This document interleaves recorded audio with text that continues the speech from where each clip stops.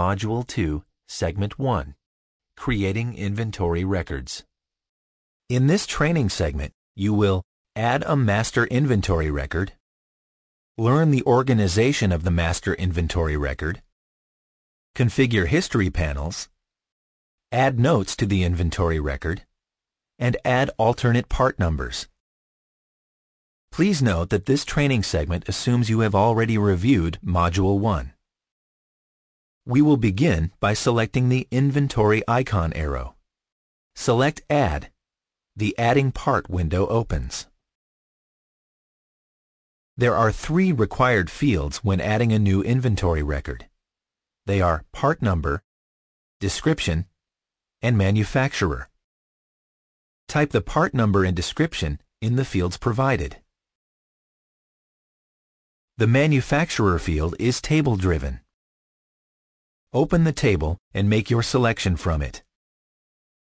If the manufacturer does not already exist in the table, you may add a new table entry at this time.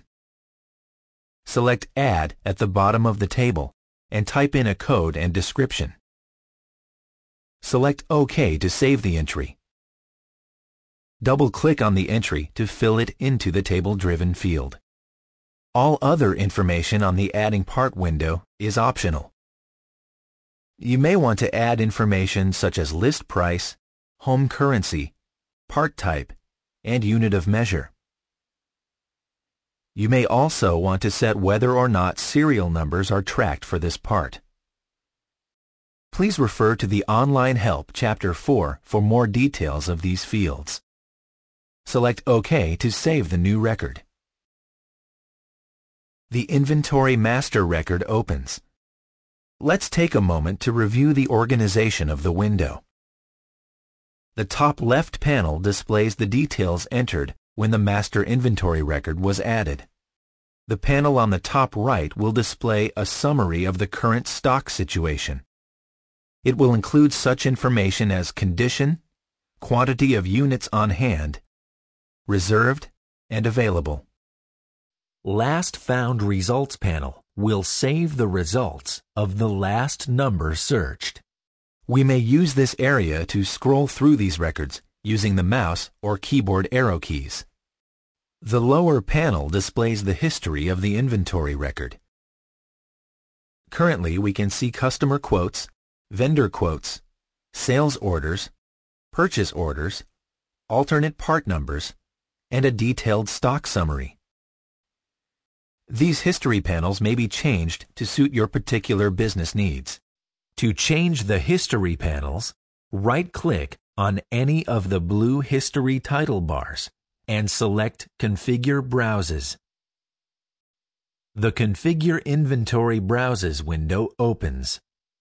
Simply locate a history display that you wish to include from the top of the window and drag and drop it into one of the grid areas on the bottom of the window. In our demonstration, we are selecting Invoice History and dragging it into the top right grid.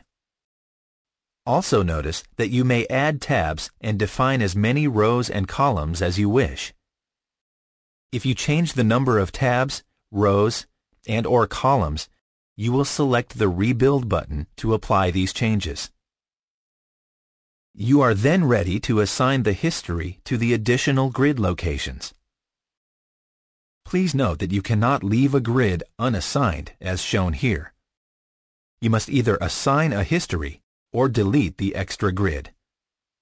Select OK to save the changes. When we return to the inventory record, notice that we now have Invoice History in the top right panel, as well as an additional tab behind the original tab. Action buttons are located on the bottom of the inventory window. Select the Notes action button to open the Notes window. Here, you can enter unlimited notes regarding the inventory master. Select OK to save the notes. Alternate numbers may be added by selecting the XREF action button. This opens the alternate table from which you may select Add to create a new alternate reference number. If you wish to add an existing inventory record as an alternate to this part, select the Add from Master option. The Warehouse tab displays a stock breakdown by warehouse.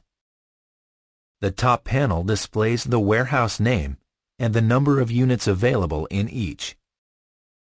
The lower panel displays the details of the actual units. To recap what we have learned in this lesson, we have added a new inventory master record and familiarized ourselves with the layout of the inventory window. We have configured the inventory history panels, added notes, and alternate part numbers. You may now proceed to Module 2, Segment 2, Adding Stock Lines.